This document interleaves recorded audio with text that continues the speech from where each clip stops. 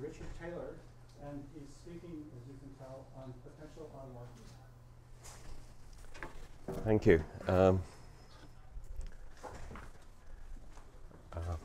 Well, thank you, Mark, for the invitation to speak.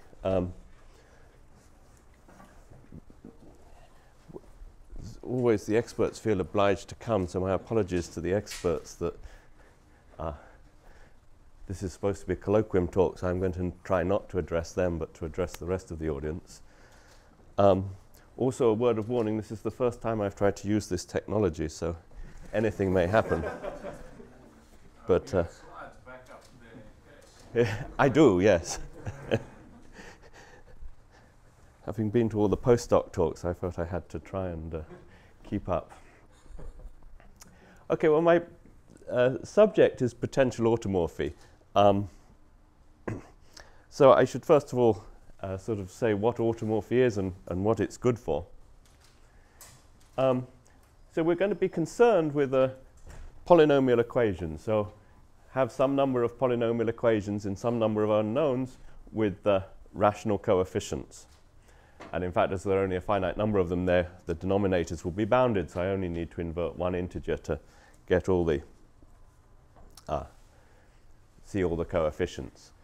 And then rather than looking for solutions of these equations in the rational numbers, which is maybe the original sort of Diophantine problem, we're going to be concerned with the easier question of trying to understand the solutions modulo various integers, in particular modulo prime numbers, maybe originally in the hope that this sheds some light on the original Diophantine problem, but also simply because it uncovers such a lot of structure that I think it becomes interesting in its own right. So given our set of polynomial equations, I'm going to consider the system of simultaneous congruences modulo a variable prime p, and this will make sense for any prime p that didn't divide the denominators, the various denominators that come up. And we're going to ask questions about the number of solutions. Can one predict the number of solutions in some way? And can one say something about the statistics of the solutions? Even if one can't produce precise formulae, can one say how the number is going to vaguely behave in terms of maybe the number of variables, the number of equations, the degrees of the polynomials, and so on. So rather than writing down a bunch of equations the whole time, which can be done. I once, as an undergraduate, I had a course in algebraic number theory in which the lecturer, instead of using the word ideal, would carry around a list of elements of a number ring which were the generators of an ideal with an equivalence relation that meant they generated the same ideal. But I'm not going to follow his example. So I'm going to denote this system of equations by x, call it a scheme or a variety. And for simplicity, I'm going to assume that it's smooth and projective, so that it has no singularities. And in fact, I'm going to augment that integer n so that the reduction modulo p is smooth for all the primes that don't divide n. And projective, well, maybe I should really think about homogeneous equations and consider two sets of solutions that are multiples one of the other to be the same, but not going to be so important at the level of this talk. Well, one thing we can do, one way one can try and package the information of the number of solutions is to introduce the zeta function. We'll talk about other ways later, but to begin with, let's talk about the zeta function. I simply look at, for each solution, little x over any finite field over varying prime p, I form the expression and it need not just be a mod p, it can be in a finite extension of the finite field with p elements. I form so it could be, if I'm clever I can point, could be defined with coefficients in some field fp to the r, the finite field with p to the r elements. And then I include here a factor 1 minus p to the minus rs, all to the minus 1, and then I form this enormous product over all primes, and then for each prime over all points, which is a somewhat complicated thing to do, but it does some way contain information about the solutions to those equations modulo a variable prime p, and one can ask about the properties of such a zeta function. One can see that it converges to an analytic function in some right half plane, real part of S greater than 1 plus the dimension of the variety cut out by those equations x. And before saying anything else, let me give some examples. If I just take a point, well, modulo p, there's just one point. It's already defined over the field with p elements. So the term for each prime p, there will just be one point to consider, and the term I put here will just be 1 over 1 minus p to the s inverse. And when I take the product over all those primes, expand this as a geometric series and multiply out using uniqueness of prime factorization, I get sum of 1 from 1 to infinity 1 over n to the s, just the standard Riemann zeta function. A slightly more complicated example, if I take an elliptic curve, this is a plane cubic, so a and b are to be thought of as constants, coefficients of them. We've just got one polynomial in two variables. It's cubic, it has one rational point which has been put at infinity, and it can always be put in this form, y squared equals a cubic. And if you calculate its zeta function, well, you end up with the product of the Riemann zeta function, a translate of the Riemann zeta function, divided by another Euler product, another L series, which I've called the L function of E. I've written here, again, it's an infinite product over primes p, an Euler product, but now with the great advantage over the original definition that there's only one factor for each prime p, instead of an infinite number. It's just a polynomial in p to the minus s, with these terms being obvious. The one unknown coefficient just encapsulates the number of solutions to the congruence y squared is congruent to x cubed plus ax plus b modulo p. So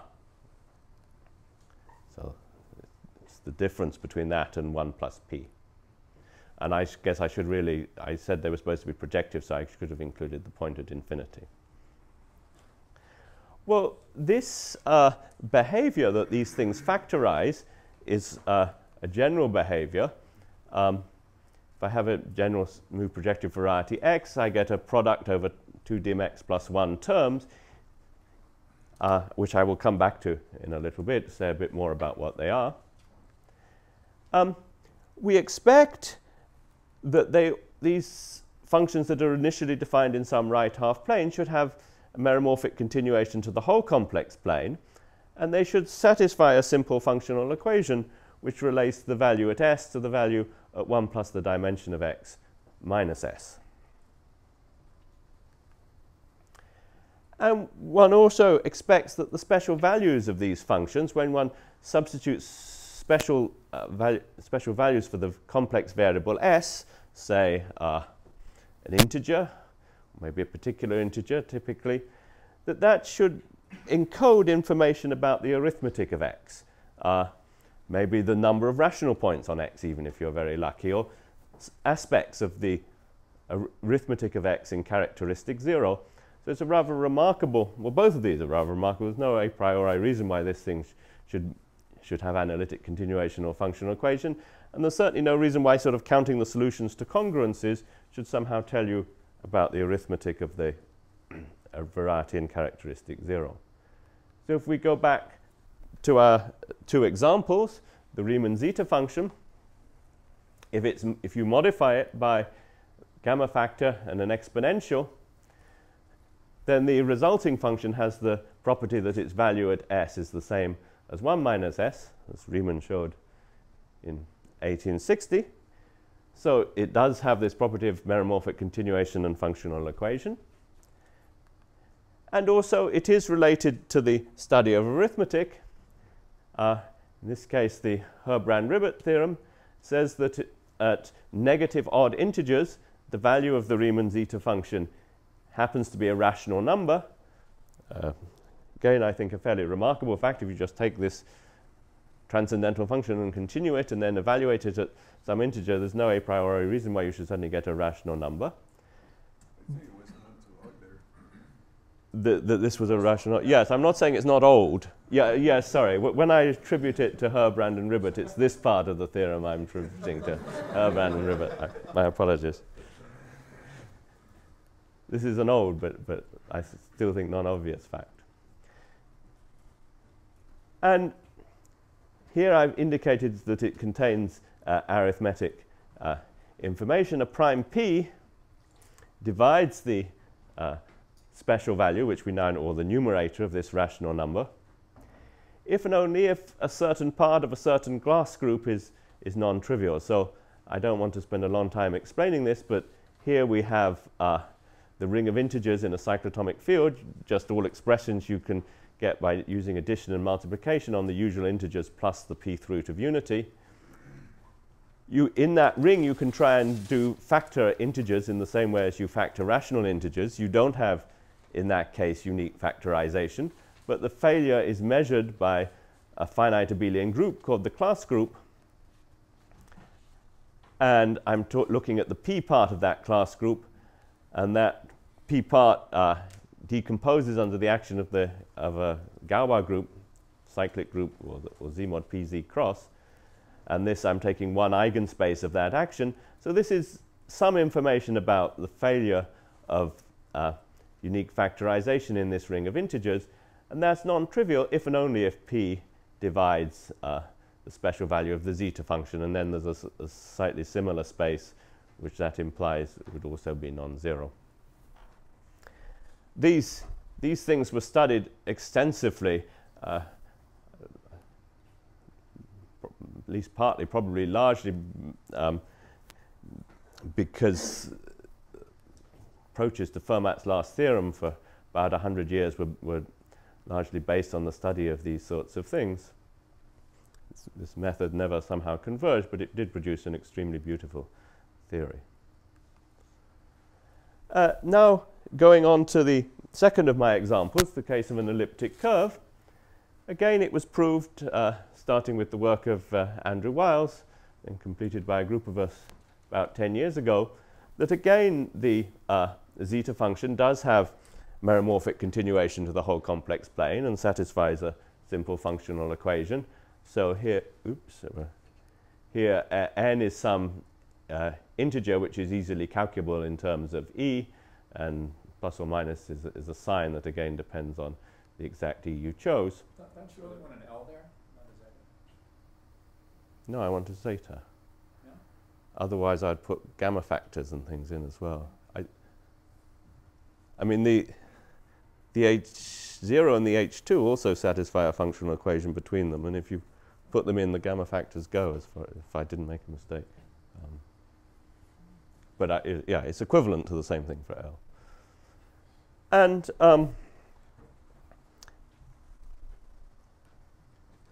again,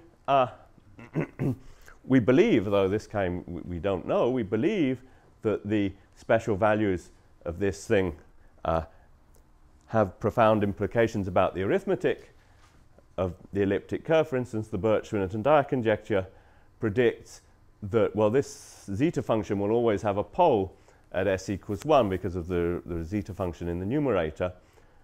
But if you remove the obvious pole, the resulting thing will still have a pole at s equals 1 if and only if there were infinitely many rational solutions to your original cubic equation in two variables. That's what I mean by E of q. So if y squared is equal to x cubed plus ax plus b for infinitely many rational values x and y, then this thing will get an extra pole at s equals 1.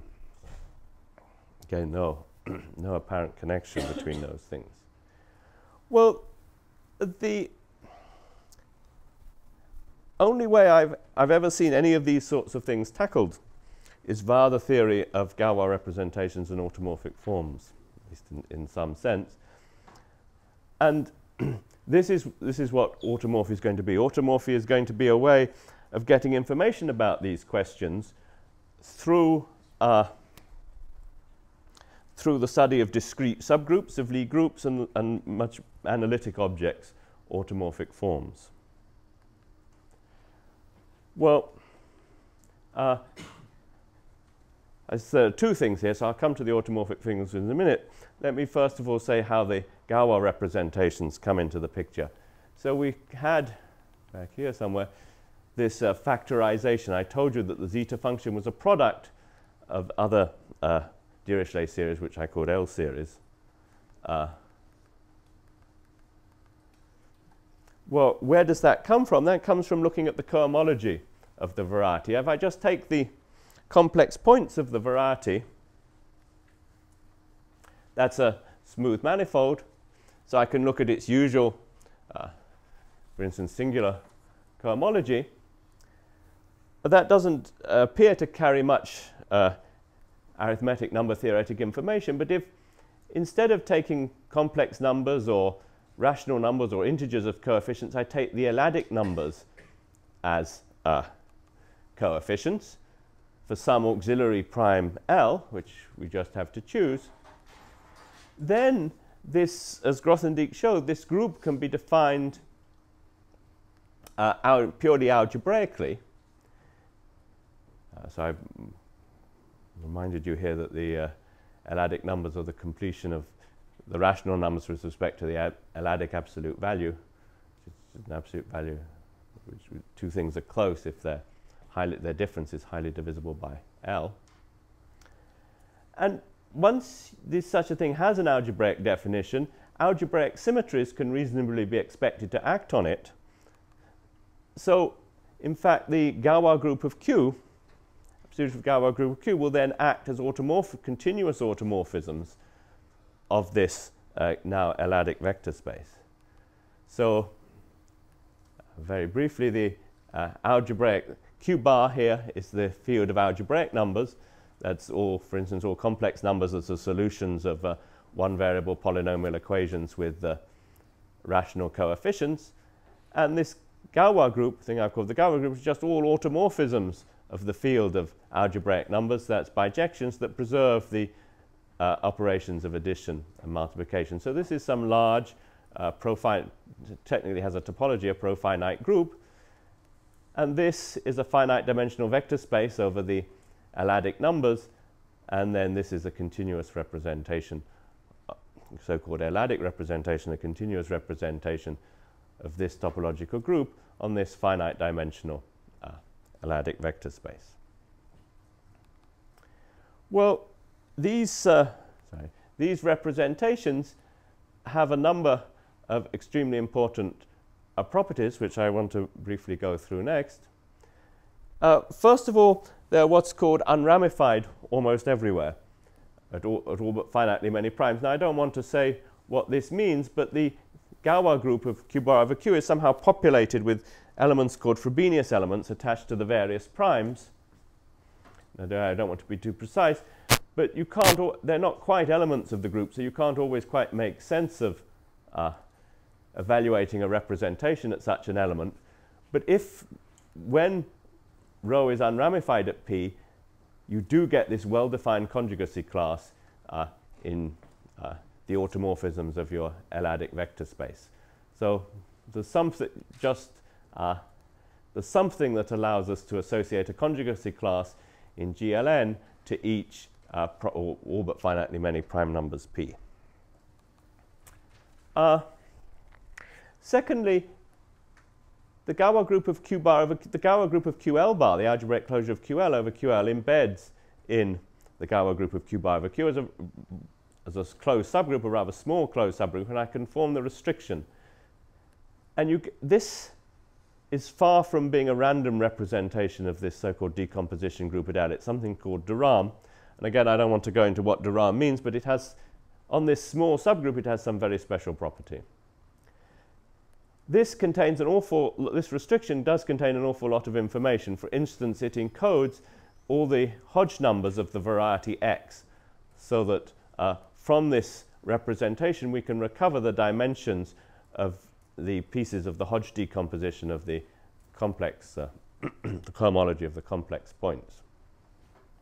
These dimensions are sometimes called the Hodge-Tate numbers. The way of recovering them was discovered by Tate, or at least conjectured by Tate. And finally, these special conjugacy classes, these Frobenius conjugacy classes, are not just any old, they satisfy a strong rationality condition. Instead of being a general conjugacy class in GLN of the l-adic numbers, they actually live in, well, either the rational numbers or the algebraic numbers. And the conjugacy class you get is independent of the prime L you chose to form the cohomology. So for each L, you have this representation of the Galois group of Q bar over Q, and they somehow come together at these special points, which are the Frobenius elements, where everything's rational, and then at the other points, they move continuously l-adically, but they sort of live in completely different worlds at other elements of the Galois group. And moreover, there's not only are they in some sense rational, they satisfy this thing called purity, which says the absolute value of their eigenvalues is given very precisely by the degree of the cohomology in which you're looking. Well, given that we have these properties, I can associate now an Euler product to this representation, to the ith cohomology. I'd take basically the characteristic polynomial of these Frobenius elements. These will have essentially rational coefficients, so they sit inside the complex numbers.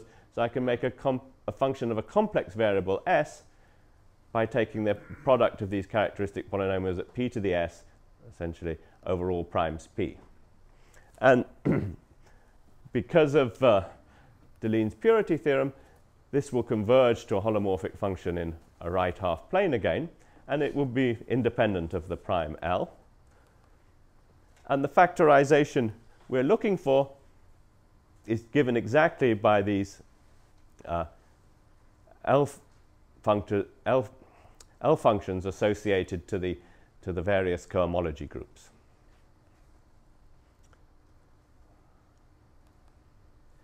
Well, to define an L function for a cohomology group, I don't need to take the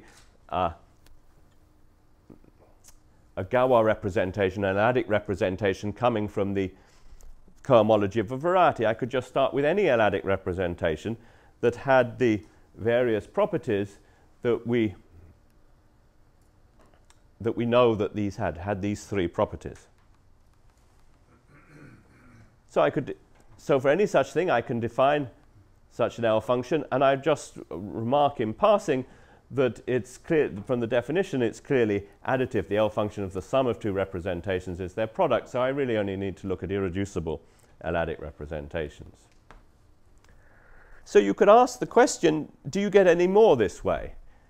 If I try and study Galois representations instead of cohomology of varieties, do I get anything new? Well, Fontaine and Mazur, about 20 years ago, suggested that, in fact, a very influential conjecture suggests that, in fact, you don't. Any irreducible l-adic representation satisfying the first two properties, that it's unramified almost everywhere and satisfies this de Rham representation, they suggest should come from geometry, should be found inside the cohomology of some smooth projective variety. In particular, by Deligne's theorem, it will be pure. It will satisfy this purity condition, so we could define an L function for it. And then finally, they suggest that it should come from the automorphic world. There should be a cuspidal automorphic representation. I've written GLN of the Adels. I'll say something about what that means in a minute. Whatever it is, you can associate L functions to those things as well, and the L function should be equal. And this is, I will refer to this as saying that the Galois representation was automorphic. And the point of this is it will, whenever it's true, it will give a completely different construction for this L function, a completely different algorithm for calculating the terms, which we saw were essentially counts of the number of solutions to polynomial congruences. So it will give you, if you like, an algorithm for counting the number of solutions to polynomial congruences using things that have nothing to do with polynomial congruences, namely discrete groups, the cohomology of discrete groups, or certain analytic functions. Well, I'm afraid I'm not going to say much more about what I mean by cuspidal automorphic representation. They're representations of a certain group, and what are they representations on? They're representations on vector spaces of functions, in the case of GLN, of vector spaces of functions of positive, definite, symmetric real n by n matrices, which are invariant under the action, the congruence action of GLNZ on those matrices. So when they're studied, you often involve discrete groups like this one, and these functions probably have some good analytic properties. We want them real analytic, satisfy eigenvalues for certain Laplacian, and so on. So they can also be studied analytically. And because of this, their analytic nature, the connection to L-series is much more direct. And whenever I have associated an L-series to such an automorphic representation, its analytic properties are known. Again, it's initially defined in some right half plane, but it can be shown to have analytic continuation to the whole complex plane and to satisfy the sort of functional equation we're looking for. So whenever we prove a Galois representation is automorphic, one immediately deduces good properties of its L-series, the sort we were looking for. And in some cases, it also provides, small dimensional examples, it also provides a good link, well, probably the only method that's really been known to study these questions of the relation of special values to the Diophantine properties of the variety, but it's not clear to me how general a phenomenon that is. Certainly been very useful in low dimensions, but I don't know how general it will be.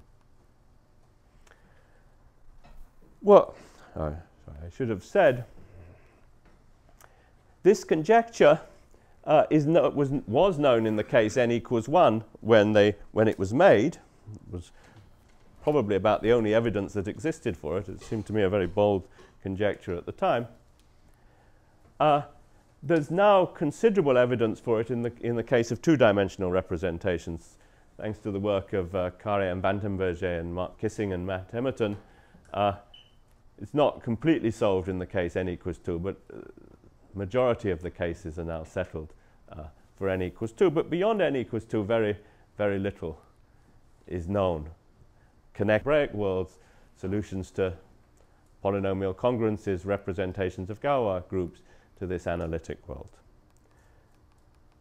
So because of that, let me consider a slightly weaker conjecture, which we should come from geometry and should have all these good properties, knowing that it should be unramified almost everywhere in de Rham. And then, well, I still want to deduce that it's pure in the sense of Deligne.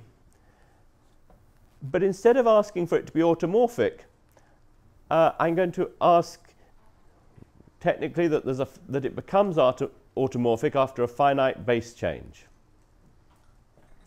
So you can think of this as saying that after losing a certain small amount of information, it's connected to this analytic world. But we don't get quite as much information as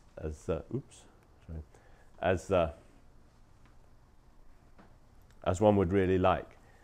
And if we have this slightly weaker conclusion, I will say that ρ is potentially automorphic. Now, the first real question is this any use? I mean, we know that automorphy gives a lot of has a lot of consequences. Does potential automorphy? And maybe the biggest surprise of this story is that potential automorphy seems to have nearly as many useful consequences as automorphy does. One can again deduce the meromorphic continuation and functional equation for the L series. It's slightly weaker information.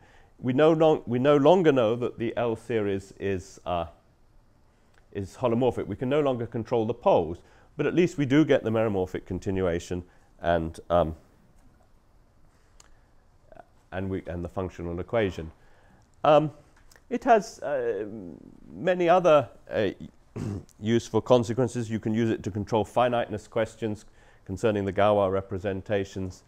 And in fact, it was the Carré-Vandenberger proof of the Fontaine-Mazer conjecture for many cases for GL2 went via this. One first establishes potential automorphy and then sort of bootstraps up to that for the full thing.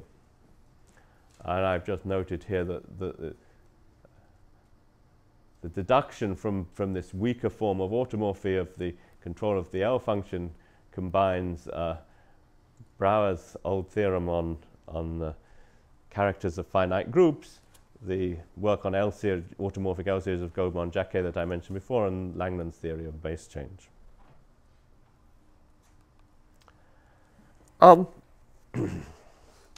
Okay, well, we weakened the conjecture in the hope of actually being able to prove something. So then the question is, can one prove something? So I want to describe a recent theorem in the setting of n-dimensional representations that does give a potential automorphy. So I have a continuous irreducible l-adic representation, sort of thing that might well have come from counting solutions to polynomial congruences.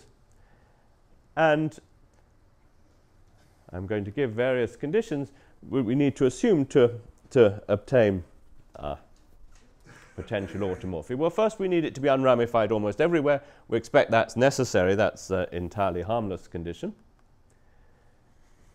Secondly, I need it to be crystalline with bounded Hodge-Tate numbers. So this is a slight strengthening of the de Rham condition. I don't see it as too serious a strengthening, because usually these things come with one for each prime L. Typically come from looking at the cohomology of a variety.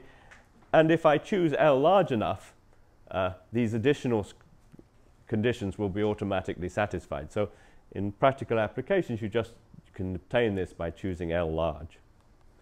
Well, you need L to be large compared with the dimension, but again, that's not too serious because you've got infinitely many L's, so you just choose a sufficiently large one. Now we come to, well, I also need, if I take the reduction of the representation, it will automatically stabilize a lattice. If you have any, just for topological reasons, if you're a representation of a compact group, you can find an invariant lattice, and then you can reduce it mod L, so you get a representation over the finite field with L elements. And I want some irreducibility condition here, slightly stronger than irreducible. Irreducible when restricted to the cyclotomic field with L elements. So again, this is probably not so serious, because in any family of representations as L varies, if the family is a family of irreducible representations, this will be true for a set of L of Dirichlet density 1. So almost most L will satisfy this in practical examples, so it's not, you might consider it not too serious. But now we come to the serious restrictions. First of all, we need to assume regularity. So regularity means the Hodge-Tate numbers are all different. Put another way, if you think in terms of the Hodge decomposition, it means the dimension of each HPQ is either 0 or 1. So that is a very serious restriction. I mean, it's true for elliptic curves, but for curves of any higher genus, it won't be true. So this theorem is no use for most curves of genus greater than 1. And this does seem to be a fundamental stumbling block at the moment, and interestingly, a stumbling block on both sides. If you, on the algebraic number theory side, if you don't have this condition, it's very hard to move the Galois representation. These Galois representations come in sort of continuous families. And big part of the proof of this is to move them around. And if the Hodge state numbers are distinct, you've got a good chance of being able to move them around a lot. Whereas once the Hodge state numbers start doubling up, they start becoming very rigid. In fact, if you have one in characteristic 0, there's often sort of no expectation that you should be able to lift it up to characteristic 0 at all. And they become much more if you try and count the number of l-adic representations of given Hodge tate numbers and given conductor, the behavior becomes highly erratic as soon as the Hodge tate numbers double up. Whereas if you don't do that, they seem to fit in, you seem to be able to predict the numbers much more, they're much more uniform. Somehow things with almost as if things with equal Hodge tate numbers don't really deserve to exist at all. They only exist when some accident happens. On the automorphic side, there's an apparently entirely different reason why they're hard to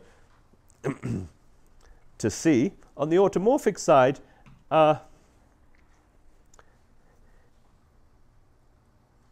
if you have distinct Hodge tate numbers, if the automorphic form is regular, you can usually move it onto a group which has using functoriality, a group which has a Shimura variety. You can start seeing it in algebraic geometry.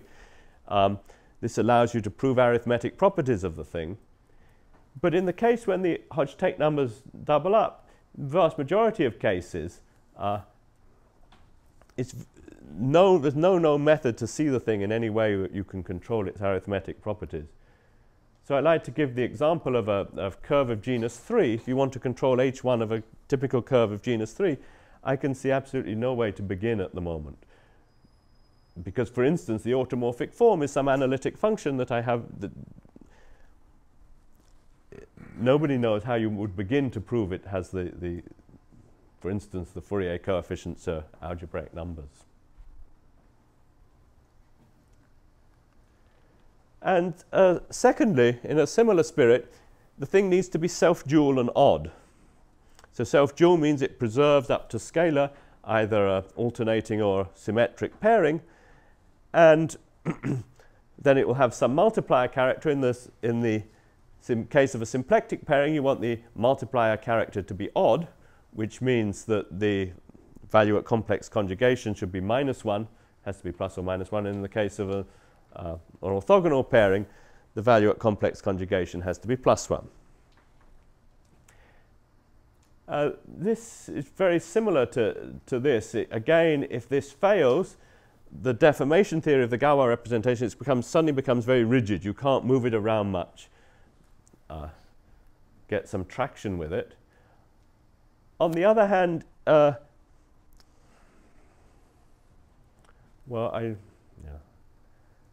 it's again true probably on the automorphic side. It's hard to see the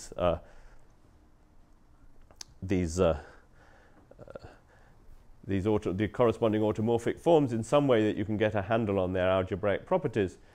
On the other hand, I'm tended to see this as less serious than this. There are things you can begin to try to do here. You can just add rho to its dual and force this condition somehow. Then you'll start violating this. But, well, I don't know. I somehow see this as the more fundamental of the two in some way, but may just feeling. Okay, well, when one has these various conditions, it is true that the Galois representation is potentially automorphic, and you can start drawing these various conclusions about the L series and so on. And as I say, these first ones I don't see as being so serious, but these ones are the sort of fundamental obstruction to the theory at the moment. As I say, this theorem is most powerful when you apply it to a family. Sorry. Does this mean you've removed the bigness condition on the image? Oh, I should have said. Yeah. Well, it means Jack Thorne has removed the bigness condition on the image. So for those, so 4 of us announced a slightly weaker theorem than this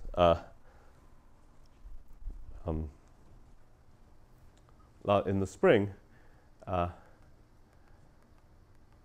which was very similar, except this condition was a slightly more stringent form of this condition, which again you could usually apply. You could usually still didn't usually matter because you could usually apply it in families for different L, and it was usually satisfied. But condition was what we called bigness. But Jack Thorne has made me feel very stupid and realize that if you did things slightly differently, you got a much cleaner result. Okay, so I was going to say that this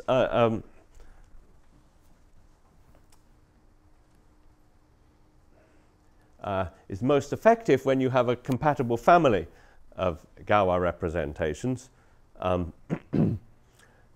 let me just say loosely that if you have a regular odd self-dual irreducible motif over Q, then it's potentially automorphic and its L function has meromorphic continuation and satisfies a functional equation. So I think these should be fairly clear what these things mean.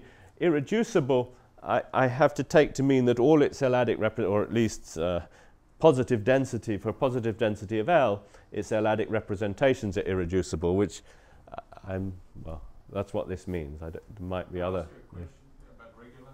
Yes. You gave yourself a much more modest task of trying to show that one of these things is modular, where you're allowed to check any number of coefficients. So somebody has zero modular forms, you could compute any number of coefficients and then try to use Folting's two Galois representations, which agree. You get one from the Shimura variety, you get one from the variety, the original variety. Is the regular thing going to store? So I'm talking about the days when you proved the elliptic curve was modular before. What?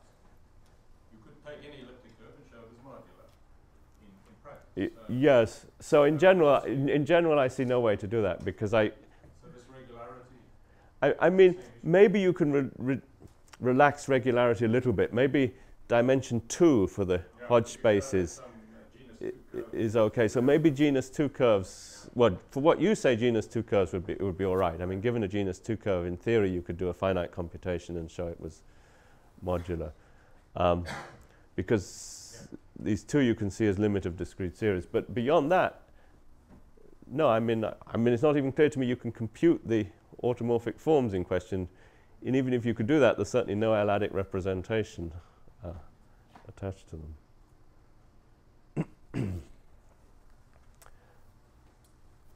Okay, well, I was going to say slightly more precisely what I mean by this statement, given that motive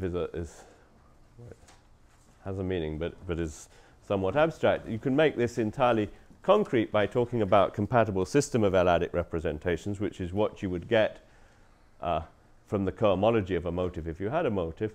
So if I take a number field, which will be the field of coefficients, and a finite set of primes, which will be the bad primes, by a weakly compatible system, I mean an l-adic representation, rho lambda, for each prime lambda of M, which will be unramified outside S, with the following properties: that if I take a good prime, one that's not in S, and away from the residue characteristic of lambda, this representation will be unramified, and this special conjugacy class will have a characteristic polynomial with rational coefficients not in this l-adic field, and should be independent of lambda.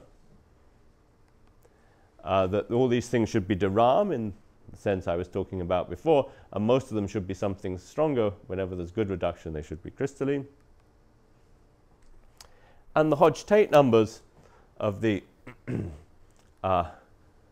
these things should be independent of lambda. So they should be computing the Hodge numbers of the motif, so they shouldn't depend on lambda.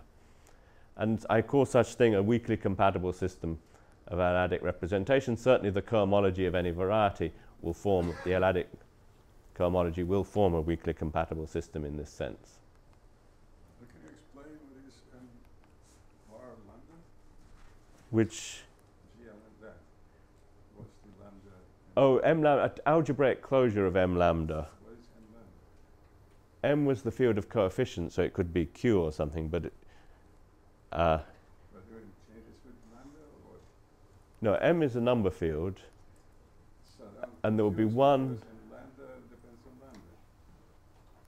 What do you mean by in Well, lambda will be a prime of M.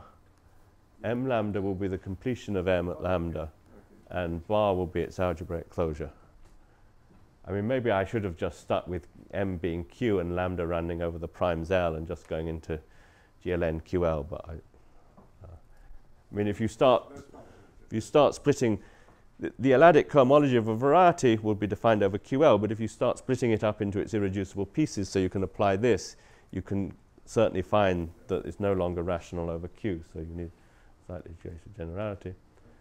So if I have a weakly compatible system of l-adic representations in this sense, such that each of them is irreducible, or at least they're irreducible for a positive Dirichlet density of lambda, such that each of them is regular in the sense I said before, the Hodge-Tate numbers are all different, and given that the Hodge-Tate numbers are independent of lambda was part of the definition of the compatible system, that's automatic. And each row lambda should be self-dual and odd, then the whole system is potentially automorphic. Well, I wanted to maybe finish with an example to show that this theorem does have some implications for practical questions.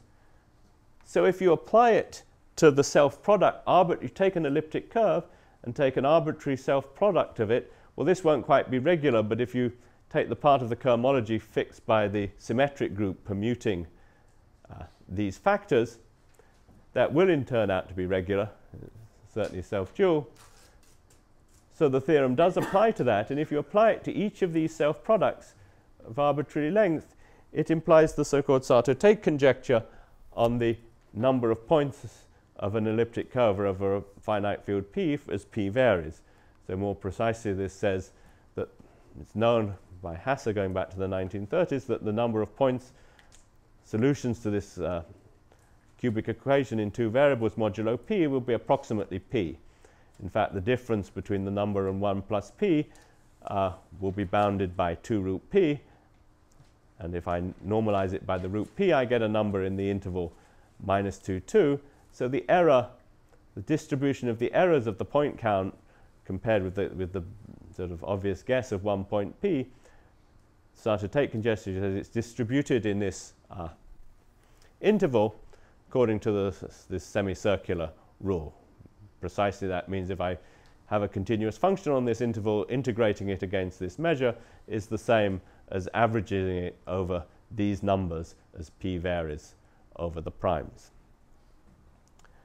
But this, for just an elliptic curve, you really need to know the automorphy for all the self-products of E of arbitrary length, which means it's a problem that involves GLN for all n, not just GL2, the cohomology of H1 of E being two-dimensional. So this we actually were able to prove a few years ago. We didn't need the full force of the theorem I just stated, but the original arguments in this case used strongly at a number of points the precise form of this, the fact that we were using a self-product of elliptic curves. It applied to self-products of elliptic curves and one other particular family of varieties, so-called Dwork family, that we studied.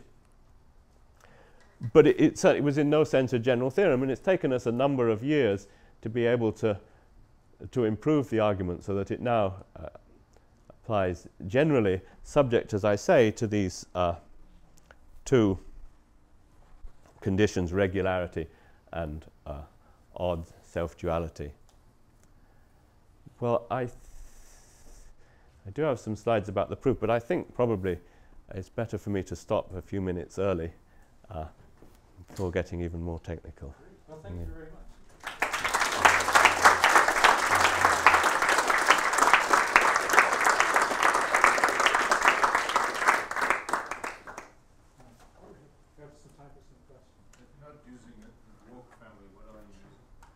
We do use the Dirac. No, we do use the Dirac family, but before, the theorem only applied to self-products of elliptic curve and elements of the Dirac family. Any other motif, regular motif, we didn't say anything about. And now we're able to apply that analysis of the Dirac family, but to any regular motif. So there's some reason that that's rich enough to pick up the regularity.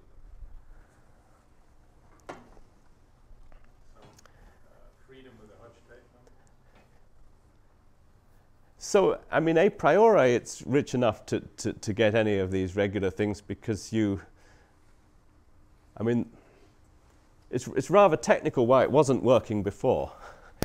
I mean, it's more in some sense, it was more surprising that it wasn't working before on on the highest level.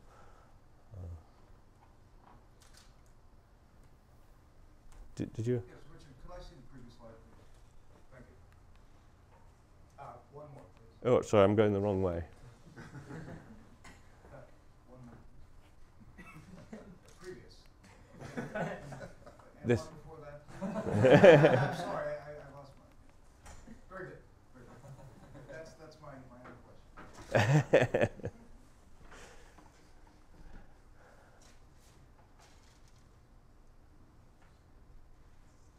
Well, you alluded to the n equals 2 case, except for some exceptions being proven, or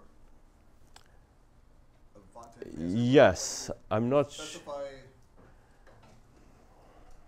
a little, so even if it's Well, not regular.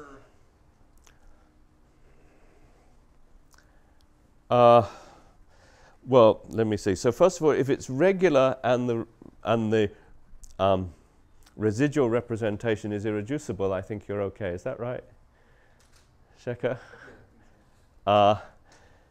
Now, if it's not regular and even, you're in trouble. If it's not regular and odd,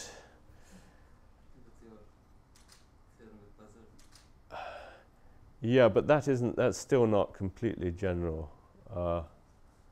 I mean, if you knew it, it should be then an Artin representation. If you know it's an Artin representation, you're fine, thanks to Shekhar and Jean-Pierre. But It must be odd. yeah, an odd. Yes, yes. To say it's almost odd, you're missing half of it. No, I don't think that's fair because if it's even, the Hodge-Tate numbers have both to be 0 and 0. You're missing half the Artin representation. Half the Artin representations you're missing, yes. Half of that, I think that's it.